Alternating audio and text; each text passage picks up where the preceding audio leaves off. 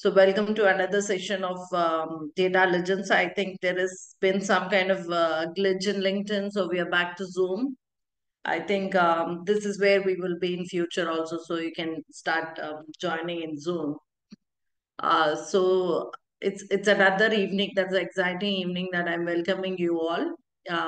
So I think people are joining it, but nevertheless, I would want to start, and then people can join in one by one. And I think we can do a recap later if someone has any questions on that. So today is a very specific topic that we have selected. Generally, we go on to a broader topic in terms of goal setting, OKRs, employee engagement, performance management. Today, I really wanted to dwell deep in terms of a specific sector. The reason being dwelling deep into that particular sector is that we wanted to really build content and knowledge around the domains that we have worked in, the success stories that we have had till date. So a very special reason for this particular webinar also, I have my co-host in the session and also my co-founder. Dharma comes from a manufacturing background, and we've been having a lot of discussions and questions around it, and we quite often get DMs or queries in terms of how do we set OKRs for manufacturing sector. These questions we wanted to answer, so we thought we'll take a forum and then answer these questions and address all the queries that we have in the recent past. That being said, let me directly jump into the webinar today. You would be This particular webinar would be available in our website, and also our podcast is available for you to view it later or hear it later. So this particular event that we do, which we do every month, one session, either knowledge sharing, fireside, or talking to the leaders, understanding exactly what's going on, current and trends and practices, is for a community that we hold, which is Goals Accomplished community. This community has more than 350 individuals where they are CEOs, visionaries, and also strategists, and also HR leaders as well. So that is the kind of community that hold. We wanted to actually bring that community in one place. So that's why we conduct webinars for them. And let me, kind of do a brief introduction for those who don't know me already. My name is Ramya Chandrasekharan. I'm one of the co-founders of Data Legends, and I come from a talent management portfolio. And we've been driving OKR, driving performance for organizations, and worked in frameworks like balanced scorecards and management by objectives. So having said that, I would like to invite my co-host, who is Dharma. Dharma comes from 20 plus years of manufacturing background, business operations, strategy, and also supply chain. That's the very reason I wanted him to be part of this particular webinar so that he can share his own experience with us as well. Hey He's folks. worked with, Hi Dharma, good evening. Dharma has worked with Oh, companies like Daimler and Alstom, and he has also been a change, brought in a lot of change in terms of procurement and streamlining the procurement process also. He's also one of our OKR coaches. He handles our practice in terms of OKR and also the product as well. So that being said, and I just wanted to, now that you know who I am and who Dharma is, let me also introduce you to Data Legends. That's the company that we are talking about. Data Legends is an organization that helps organization to kind of set the goals and track the goals. We help them to cascade it, or a top down or a bottom up, help the alignments, bring the insights, create surveys, and also performance reviews. A very holistic and platform that can help you to measure org level and also people level performance. And we very strongly believe that one size does not fit all. So we have built the product in a very modular way that you can custom design your own requirement, and you can actually fit it to your own design as well. And now that many of you might be wondering, what are we talking about? What are OKRs generally? For people who already know, I'm happy that I can brush you again.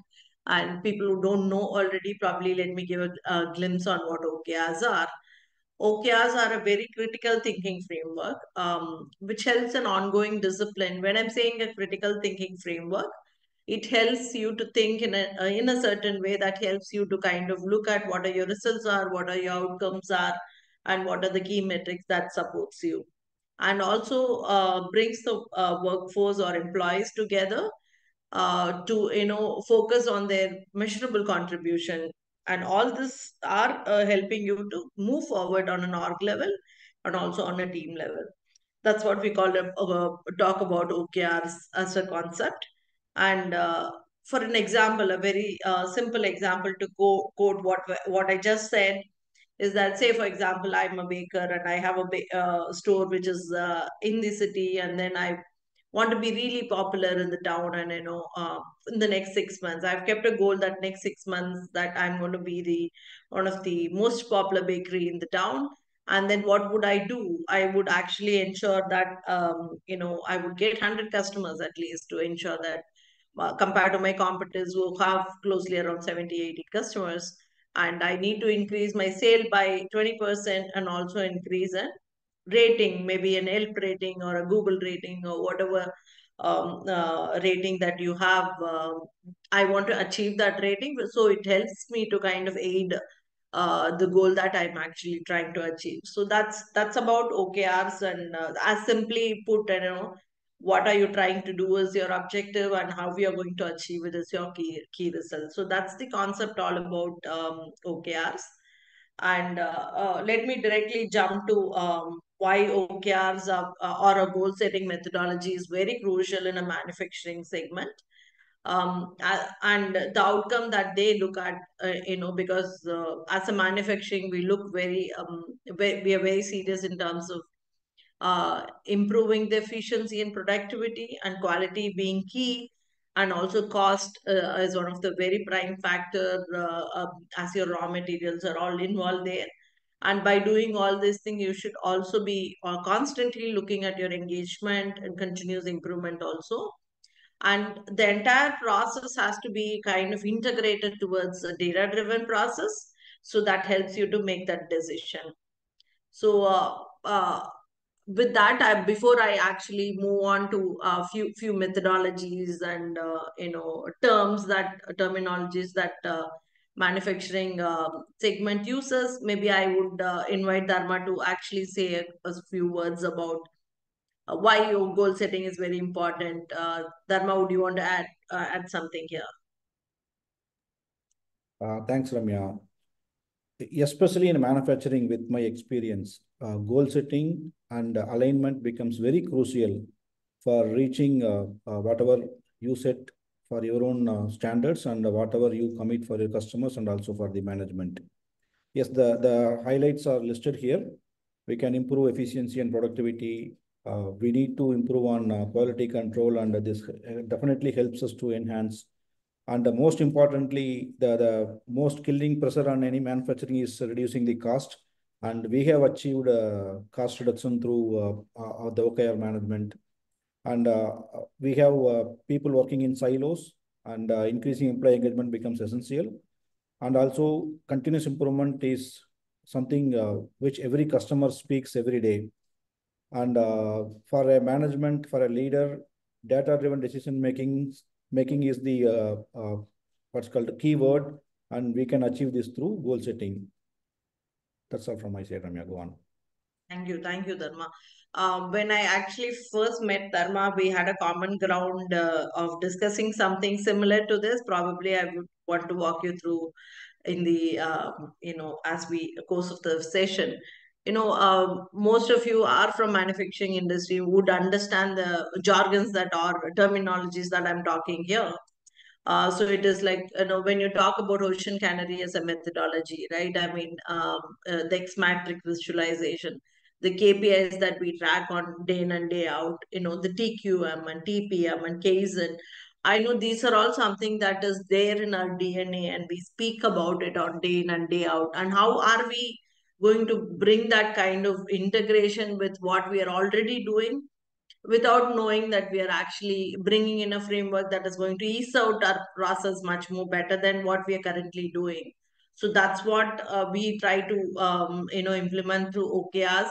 Blend in your current culture, and blend in your current practices, and make your execution much stronger and powerful through a very simple framework called OKRs.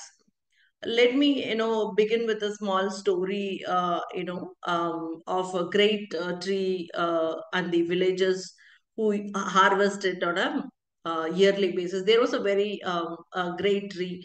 When you call a great tree, what is so great about it? It used to give fruits that are that are gold, right? I mean, so every year end, the villagers used to, one fine day, they used to come and then stay there, wait for that particular harvest to happen. And there was a very 100% harmony, and there's no quarrels, nothing. They uniformly divided it all to the equal, to individuals, and they're pretty happy about it. And this is going for a few years. And once the this one year, one particular year, the yield was very, very less. They were not able to uniformly distribute, and they couldn't actually figure out exactly what the problem, and they were wondering what went wrong.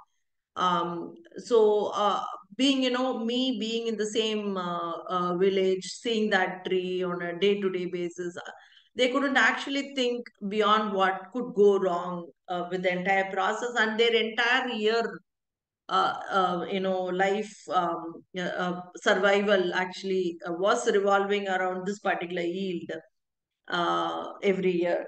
So they were wondering what actually could have been a problem and what went wrong. And one passerby was just walking in and was like, it was so much of a commotion there, and he kind of stood there and asked, what was the issue? Why is there so much of commotion here? Then people came up and then said, probably they explained it to him in terms of what the problem that they had, and how it is going to affect their lives as well.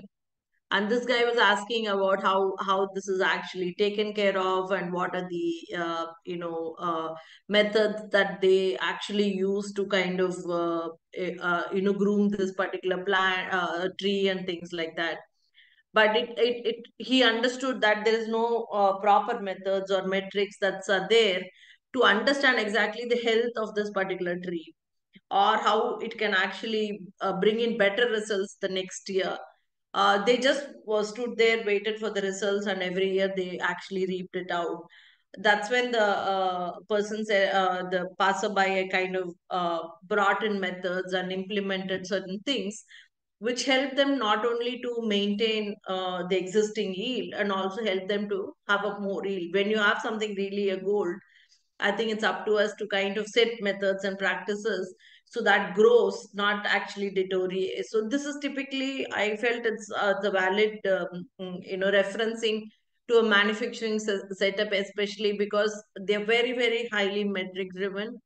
Their methods are and process driven, and their methods are very interesting to see, and they stick to it. There is a process and people stick to it. The discipline is pretty high there.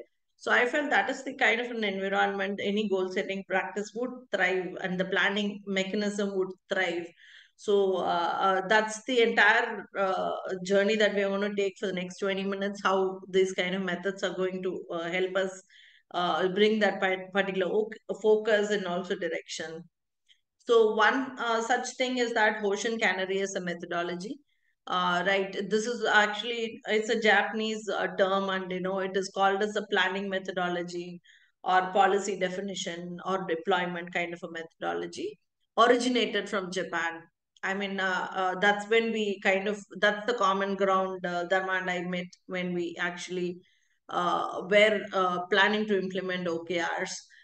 To brief on what Ocean Canary as a methodology does, is that it helps organization to look at a long-term goal, and it also helps them to set a strategic objective, create that alignment, and also helps you kind of focus on what is your execution plan, and kind of does a continuous improvement, and also lets you review and also adjust frequently. And most of you might be using it. I've seen wherever we have practiced goal setting methodologies or OKRs, we have seen the first thing the plant head comes out with the Hoshin model, and we start the whiteboard activity from there. So that's the only essence that we have had when we are. So I know that this particular method is something that sticks on, and it actually has a success story to most of the manufacturing folks are out there. And what is the relativity? What is the connection between two different methodologies, right? I mean, you would have already guessed that they are already blended together. Would you want to add something, Dharma? No, Ramya, it's going good. Go on, please. Thank you. So when you talk about alignment of goals, that is something which Hoshin Canary helps you, give you a broader picture in terms of what is your org level goal, what could be a long-term plan, be it a 3-year or a 2-year plan. Whereas OKRs helps you to translate that into a very specific and a measurable objective that is typically maybe a short term, or maybe a short term like a quarterly or a half yearly goal that you set. And when we bring this together, there is a very clear vision in terms of what is that I'm going to do in the next 2 or 3 year goal, and how is it actually getting executed. And for a fact that the strategies are very easy, I wouldn't say easy, are done much more in a greater comfort, because the understanding of leaders who actually does the strategy are much higher. But while you're implementing it, the execution plan is something has to be, kind of handheld, because it goes to the last level of team member who is going to have the same level of understanding a leader had. So that's where the companies have a snap out, and they have they don't have really a great execution plan in place. Even they had a great plan, they failed because they have not thought about the realistic hurdles that they might face. So that's the integration that's going to help. Hoshin would help you to look at a larger picture. OKRs will help you to break it down into smaller goals, and it also helps you to bring that clarity and accountability, where when you have a larger goal, you can also break that down in OKRs and say that who are all accountable for that particular goal that gets executed. So that's something which is very, very important. The ownership is very important there. And it also helps you to do a continuous measurement and tracking. Why is it important? As I was referring to the story, we don't if when the going is good, we don't have a problem, right? I mean, when there is a problem, you need to have some kind of data in place to understand exactly what the problem statement, how did we fail, where did we fail, and what actually failed us. So these things actually help you to understand how you can correct the problem or the issues that we are having. That is greatly given through OKRs when you're tracking quarterly. And Hoshin also helps you to track the KPIs. And I'll come to the KPI part later. How does it really work together? And while you're integrating these two methods of measurement and tracking, you have a visibility of a long-term goal, and also have a visibility of a short-term execution plan, and know exactly where we are traveling at any given point of time. So I think that's the fair idea about OKRs in terms of how do you blend it. I also saw there is a beautiful link between balance scorecards and OKRs also, which also work similarly in a very synergetic way between OKRs get being an executional framework, and balance scorecard help you to measure the strategic alignment. So when I speak to the leaders and when I speak to the CEOs, I keep telling them it's not a new framework that's going to replace the existing one, Rather, it's going to sit on top of your existing frameworks, or sometimes be travel along with your existing frameworks and give you a better results, give you a better visibility of what you're actually trying to track. So and also I think it's more with the multi-generational workforce we have. It's a more eased kind of a framework where it's very easy for every single person to understand. You don't really have a great need to have a great learning curve to understand how to implement, and to having sessions to make them understand how we are actually going to use this. So that's going to be a very interesting and a very easy journey compared to the any other frameworks, is what I have seen. And how do you practically integrate them together, right? I mean, we spoke about how it works well together. So I would say, when you start, we have a ocean cannery already in place. You might have already defined your long-term vision and strategic goal, and have already broken down into a annual objective. That's where we start.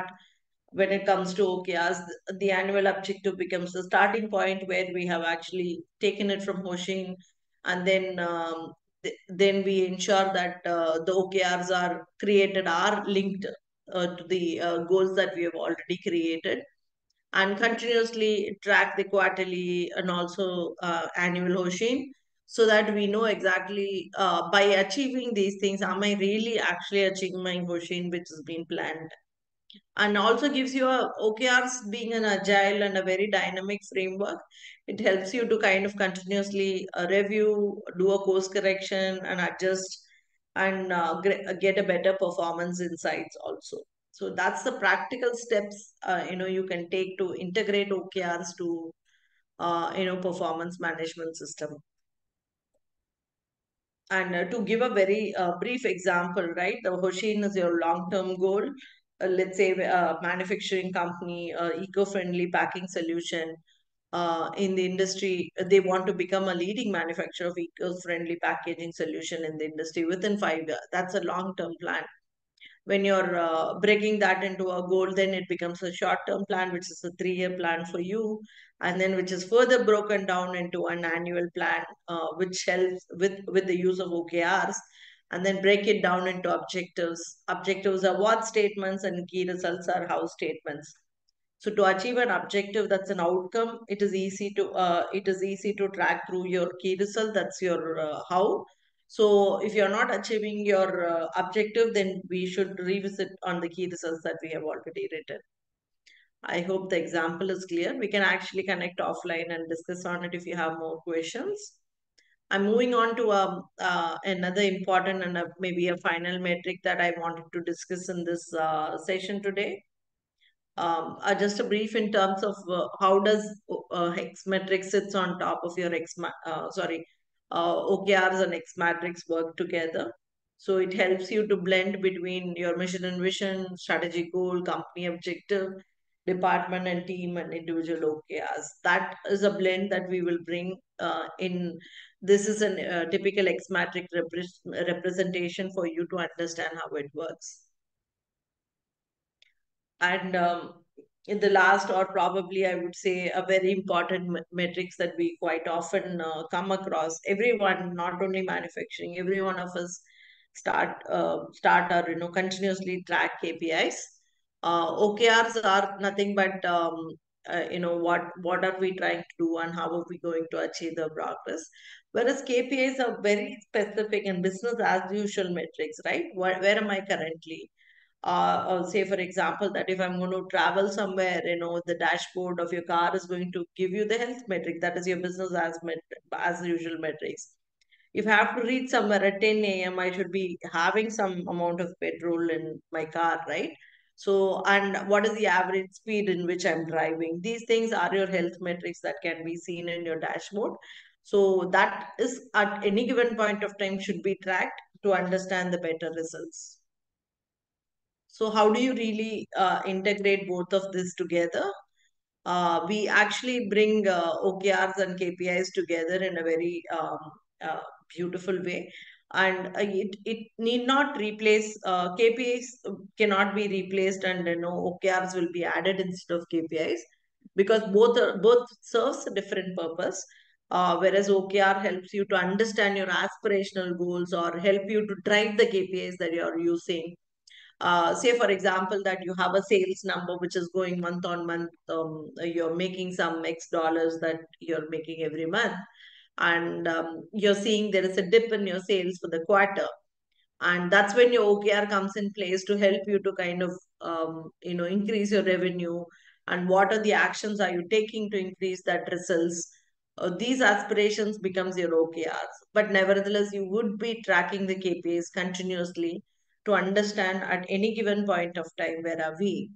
So this gives you a very holistic picture on where am I currently and where am I aspiring to go, and am I on the right track? Would I actually reach where I want to go if this is what is going to be my current progress? And KPIs helps you to understand a continuous improvement plan also, because if there is a month on month when you're tracking KPIs, you understand where what is going wrong and where is the what are the metrics that is actually giving needs improvement, and helps you to kind of create that engagement. Because my KPIs are also working along with OKR, which contributes directly to the company goal. There is a sense of accomplishment, the sense of empowerment is there. So it is great that you'll be able to bring in that kind of employee engagement. And to have a few examples of OKRs or KPIs and KPIs in manufacturing, when you talk about increasing the production efficiency, right, by 15% or something, that's what we call it as a description of an OKR. When you're talking about measuring some specific metrics, units produced per hour, machine utilization rate, and so on and so forth, are the KPIs that you would be continuously measuring to ensure that the production efficiency is also increased. Do you want to add something, Dharma, here? No, Ramya, go on, please. So when you talk about the quality control OKR, when you talk about quality control, the defects reduction would be one of your aspirational metrics, but you need to know exactly what is your current defects and what is the kind of complaints that you're getting from your customers. That becomes your KPI. And when you're talking about supply chain as a role, and you're talking about an on-time delivery, increasing or improving on-time delivery becomes an aspirational metrics and a continuous metrics, which is an objective that you can write for your team. And when you're talking about improving, what is your current delivery lead time? What is your on-time delivery percentage currently? Are some KPIs that you might want to measure to understand or increase the objectives or the goal set for the departments. So that's the fair idea about OKRs and KPIs and Hoshin. And OKRs works beautifully well with the KPIs and also the Hoshin method. And it becomes one of the framework, and it blends, very beautifully, and shows you that visualization in terms of where we are currently and where we are progressing, and how would we actually even reach where we are actually aspiring to reach. And few things that you might want to keep on top of your mind while implementing that, your expectations which are set should be very, very clear. You can't have a vague expectation, or the statements are vague or ambiguous. So that's going to not get the results that you want to have. And then if you do not reside or be in the blame culture, nothing like that. If you are in, probably that will be one of the biggest trap that you will fall in. So you need to watch out for that. And since the metrics are very clear, the objectives are very clear, I think there may not be a requirement to do a micromanagement, because we know exactly at any given point of time where we are traveling. So with that, we can actually, if you start doing micromanagement, probably we will actually miss out on the long-term goal. And then you should also continuously do a feedback mechanism. Otherwise, giving and taking feedback would be, people will be surprised if you tell them at the end of the quarter or end of the year saying that you could have done this better, where you had an opportunity to tell them continuously also. So that is something that we need to watch out for. and do not overemphasis on an individual performance model. There are it would be an outcome of it end of the day, but still we're looking at a larger goals here. Individual performance any which way would be derived from it, but it need not be the only method to arrive on a performance. There are a lot more other parameters that comes around that.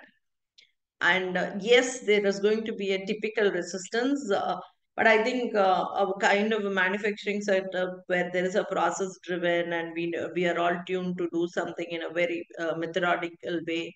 I think getting to a change may take time, but it would actually, since they are more practiced to kind of processes and methods, I think it is much more easier for manufacturing culture to actually take this on. And before we wind up, probably I would like to invite you all to a community, which is our Goals Accomplished community, where we discuss these kind of things on day-to-day basis, and kind of ask our doubts and clarify our any doubts that we have in a workplace or on the goal setting methods. And that's where we are, most of us are, and most of the time. So you can reach out to us in Goals Accomplished. We will also let you know in terms of what is the, we will send you an email to join the community. You can also block us, block our time if you want to discuss about goal setting, and if you want to discuss about implementing OKRs in your company. Please feel free to do a one-on-one with us. You can block a calendar through our website link, which will also be shared through an email post this call. This session would be there in our website, and also there is a podcast which is there available. We will share those details as well. We look forward to having you in the upcoming webinars as well. So happy having you all here, and thank you very much. Have a great evening.